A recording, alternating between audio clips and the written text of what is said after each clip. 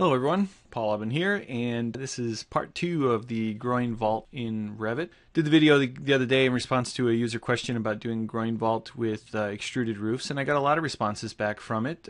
Few folks suggested completely alternative approach of working in the massing environment and creating 3D forms and then using the roof by face option. Now this is a perfectly valid option. Of course, one of the advantages of the roof by face is that you can really create just about any shape you like and apply the roof by face to it, and it does sort of avoid the whole tolerance problem that we were running into at the top of the groin vault in the solution that I proposed.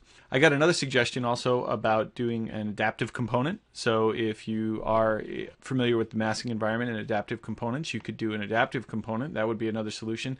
So those were all good ideas, but it was really the discussion about the tolerance and not being able to get the two intersecting vaults to meet up exactly that spawned the most conversation. So I thought I would take another stab at the two extruded roofs. And it turns out that I think the trouble is using the join unjoin roof command at all. So this is a really nice command when you have like a single dormer situation. But you know, with the intersecting roofs here, didn't seem to do the trick. So I thought, well, what if we just went with join geometry and let's see what we get there. And so you can see I've got these two overlapping roof by extrusions.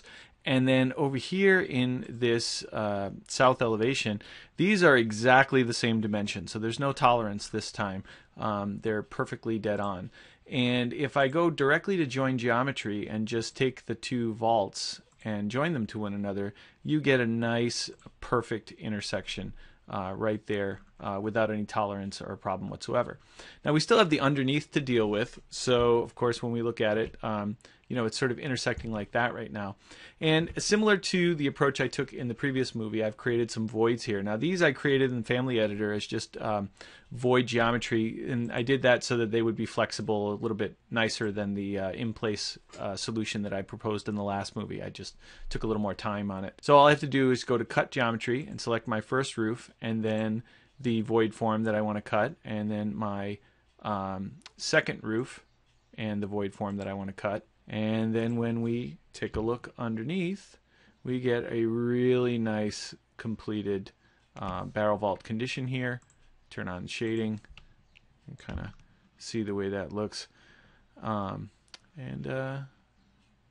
Definitely a little bit nicer than the previous solution, and it's still using extruded roofs. So again, if you want to do it as a massing form with roof by face, like some of my commenters suggested, I highly recommend it. I think it's a great approach. If you want to try the adaptive component, that's also another excellent approach. But if you want to stick with more traditional roof forms and the extruded roof and just work with those, then you have that option as well. So there's certainly no shortage of options for you to explore. Hope that helps. Thanks for watching.